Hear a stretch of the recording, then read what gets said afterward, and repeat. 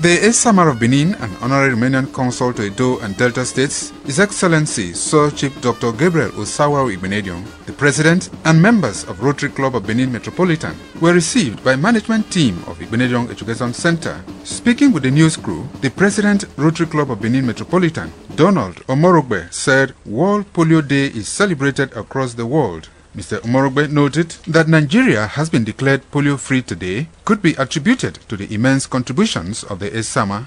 The Esama of Benin Kingdom, which is our major general, is being made the ambassador of polio in Edo State.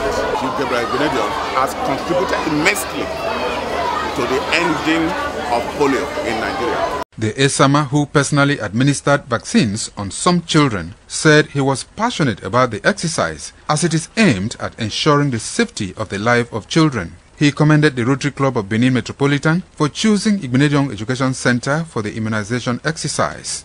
Immunization to save people's life. I thank this body who have been able to take time, collect together to do this eradication of polio. The Assistant Governor, Lion Club Zone 5, and personal assistant to Lady Cherry Igbinedion, Michael Edo Uge, commented on the exercise. This school is a pace setter in Nigeria and in Africa indeed. Esama is the man that keeps the pace.